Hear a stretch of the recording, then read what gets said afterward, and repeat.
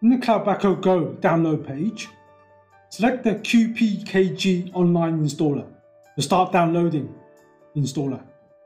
Once the installer is downloaded, log into the QNAP Web Admin console. Open the App Center.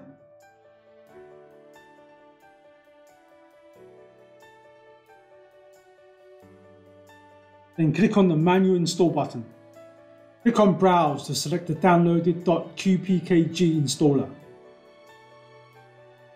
And then click on Install to continue. Next, click on OK to start the installation. Depending on your internet connection speed, this can take a few minutes. When the installation is completed, click on the OK button and then click on the Close button. Next, click on Open under the CloudBacko Go icon to start CloudBacko Go. On the login screen, enter your username and password.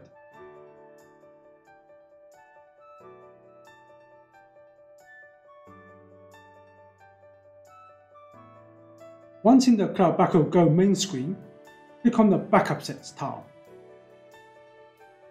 Then click on the plus to create a file backup set,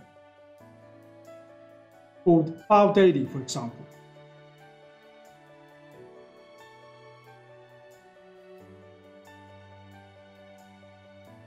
Then select to backup the download and multimedia folders on this QNAP NAS device. Next, we define the backup schedule for automatic backups at 8 PM daily.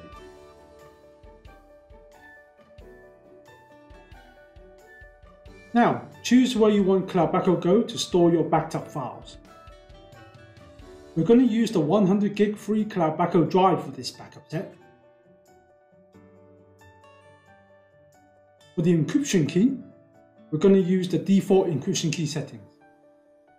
Confirm your encryption key settings. You're done. Click on Backup Now. Your backup is started. Easy.